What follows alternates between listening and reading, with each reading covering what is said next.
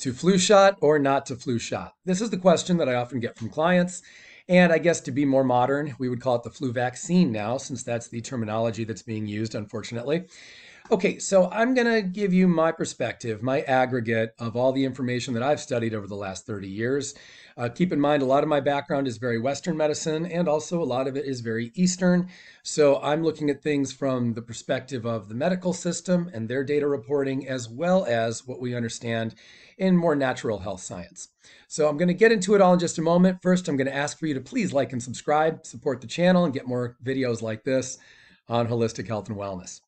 All right, so that said, let's first start by looking at how frequently people even get the flu. Before we can really talk about whether the shot is a good idea or a bad one, let's just look at what we're dealing with, okay?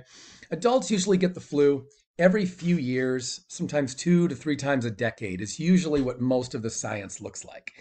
With children, it's more like every other year or so is generally what's reported. And in terms of severity, although it's a lot more lethal in much older populations like over age 65, in general, you're looking at about 2 deaths out of every 1 million episodes of the flu. So just to put it all in perspective in terms of really broad range severity, we could drill that down and go more nuanced, but for the purposes of this video, about 2 deaths out of every million. And again, adults get it 2 to 3 times a decade or so. Children get it more like every other year.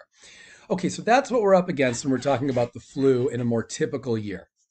Now, the studies behind whether the flu shot is effective or not, it can't really determine whether that person getting the shot was going to get the flu in the first place. So we're comparing the general public who are not healthy to other people in the general public who are also not healthy.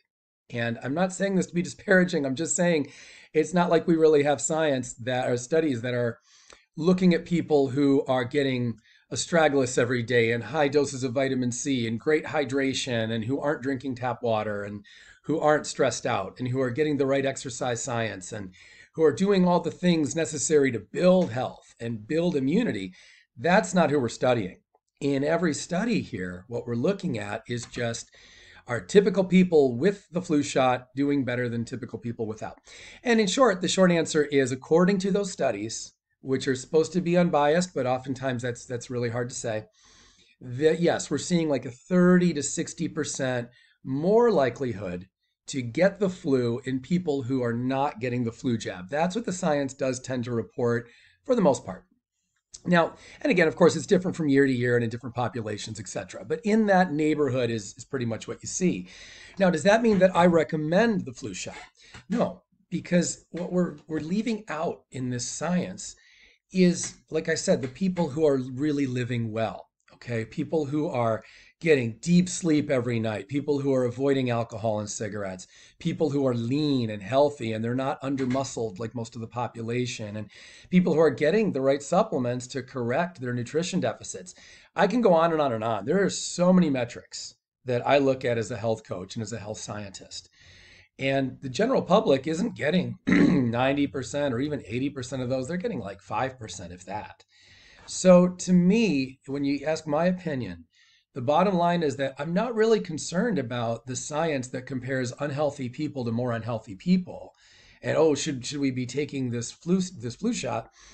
What I'm concerned about is, well, how do people taking the flu shot do as compared to those who are really building health? Now, we don't have straightforward studies on that. But anecdotally speaking, in my 30 years as a health coach and personal trainer and being immersed in a lot of groups of people who really build health regularly, I can tell you that those of us who live pretty well, I mean, I can speak for myself. I haven't had the flu in over 15 years. And when I did have the flu last, which I think was 15, 16 years ago or so, with the exception of COVID, I should tell you I did have COVID-19. But with that one exception, I have not had any sort of flu in over 15 years since I've taken on a very healthy, more natural lifestyle. Back when I was getting the flu every few years, I was living more like the general public. I was microwaving my food. I had all kinds of preservatives coming into me every day, et cetera, et cetera. Most of my health was not as good as it is today and as it has been. So Again, that's anecdotal, but I think when you look at most people who live more naturally and who get the right exercise science, the right sleep science, the right hydration, and who are really doing things right every day, I think you generally find the same thing. People in my circles who I talk to who live well don't seem to get the flu. And if so, it's very rare and not very severe. So, from my experience and from everything I've studied and read, I don't personally believe that the flu shot is the right idea. I think that if you're just putting your time and effort into building health, I think you do very, very well.